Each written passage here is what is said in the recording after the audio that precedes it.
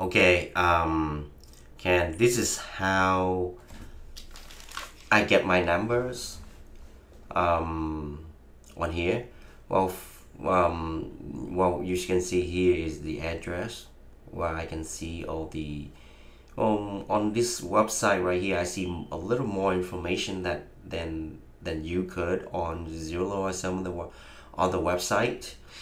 Um, as we can see right here, the property was bought for 650K, right?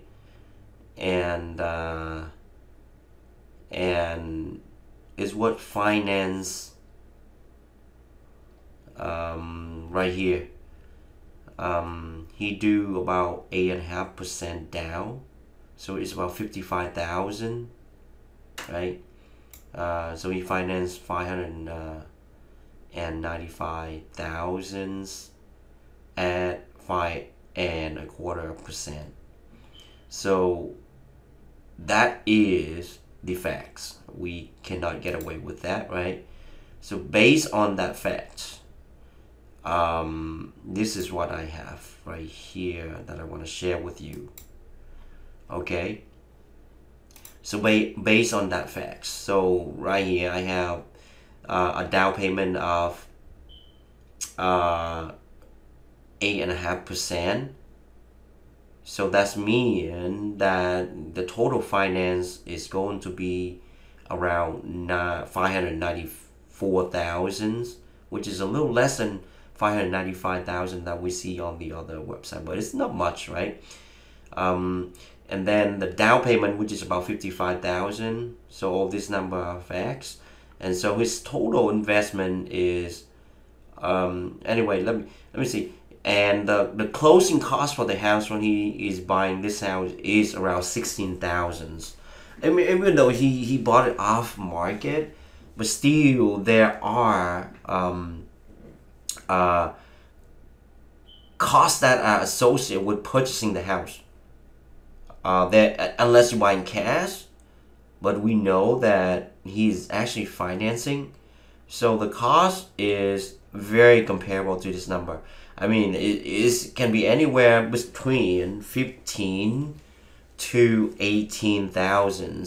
So, but I have right here 1625. That is, as you can see, about 2.5%, right? It's very actually it's very accurate. I mean, it should be. I mean, it shouldn't be much more or less than this. And then the home improvement, which means you need to buy that thing up, right, and fix it. As I text you, I say that I look at the pictures for 2010. The picture on 2010 listing, they were pretty old, so we know that he going in there and he did the kitchen, he did the bathrooms, the floor painting and all that sort of stuff. So 65,000, I would say on the lower end. But I mean, remember we were talking about to get the other house up to nice condition. We were estimating about 100,000. But let's say that is maybe more conservative on our purchasing end. But for him, let's say if he knows what he's doing, he has his own guy, or he know a contractor that is really good, give him a really good price. I would say $65,000, right? But I would say it could be 65,000 to 85,000. But let's pick a lower number, and then for the insurance, home insurance is about $50 a month. I'm still guessing, but I mean this is a very conservative number right here. And for the condo fee, I mean the association fee, this is a very accurate number. This is what they have right now, $700 a year. So that divided by 12, we get 58, and it's $350 a quarter for the condo fee. So here we get so that is $116 per month.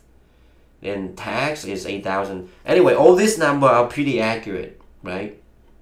Except for the estimate on the closing cost and the home improvement. But we know you know, these number that I have on here are very conservative already. So based on the facts and a few conservative guesstimate that we have, right? We look at this number right here. If he is selling the house for $775, he is actually losing money, $3,669, right? How so? Let's look at it, right? So if he bought the house for $650, right, and then the 3 months mortgage, that means he gotta pay for August, September, and October. 3 months of mortgage at 5.25%. That is $12,543. Plus the resale cost. Well, these, I don't know, but a very normal selling cost right now is 5%, right? But I do this number right here. I would say 4.5 only, just to be on the conservative, so you can see the number. But I don't think this is the right number. This is much less. But this is the bare minimum, I believe, right? The selling cost, and then the purchasing cost again, $16,000 as we see earlier, and then the repair cost. So you take this number and minus everything right here. The total selling cost, the total for the house is $778. That's total cost of the house, right?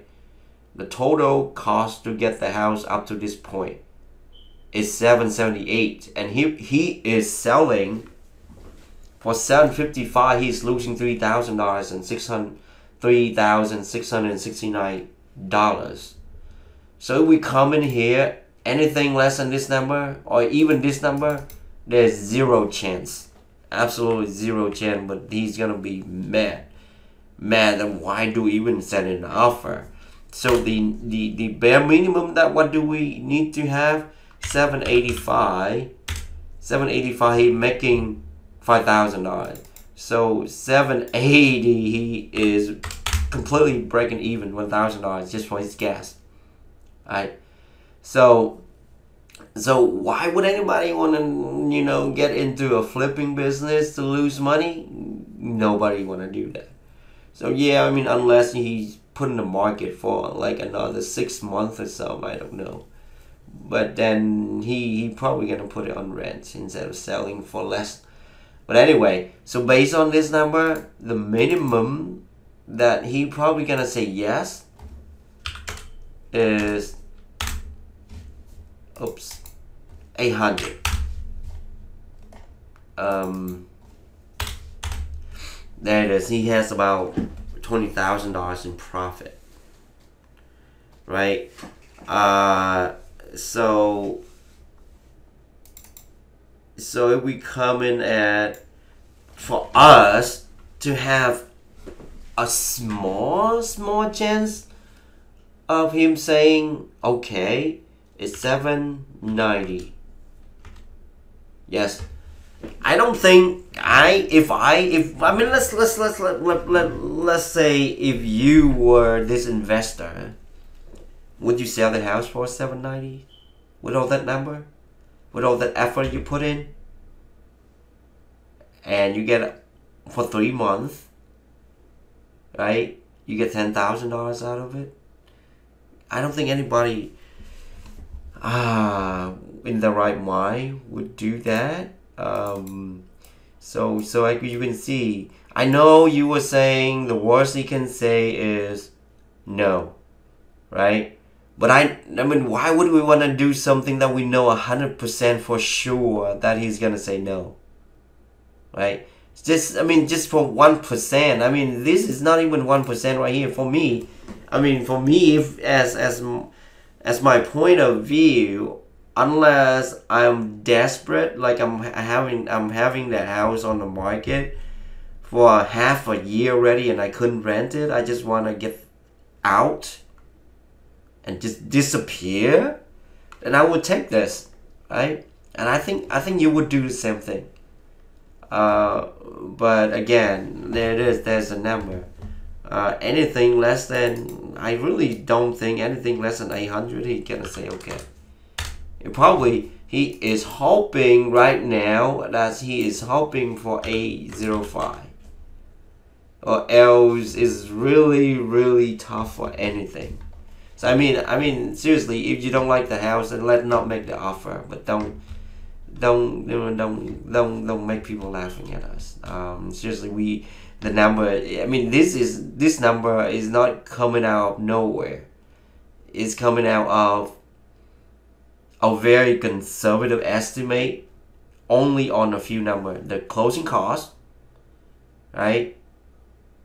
The fixing cost and the selling cost. But those, as you can see, you cannot get away with the closing cost. There is no way.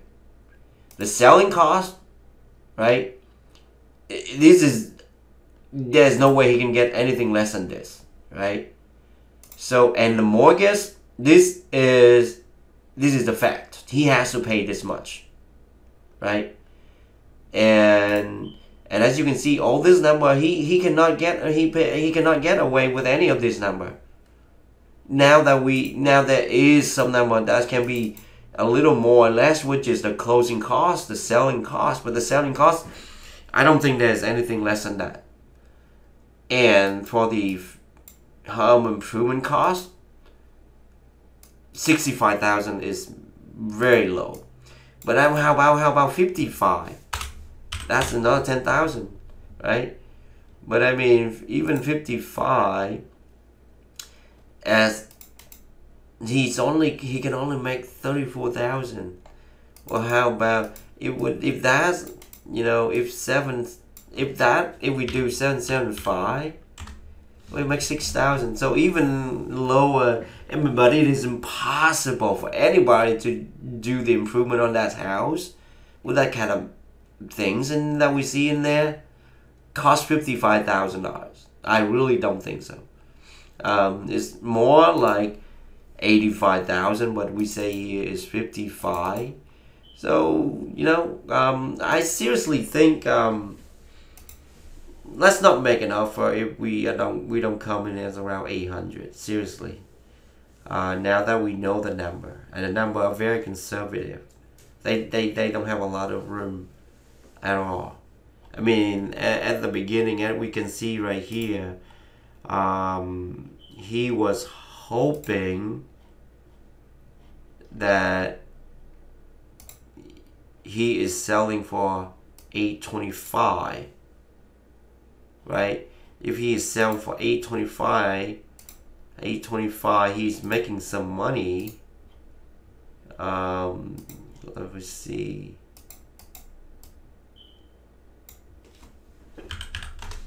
Whoa, oops. That's 54,000 for 3 months. That's great, right? But he can't. He lowered the price to 809 right now. 809. He's making 38,000. Well, 38,000 because we have this number right here as 55. But I don't think it is 55. Is really at least 65. But if it's 75, 85, I don't know. He's not making much money at all. So there it is.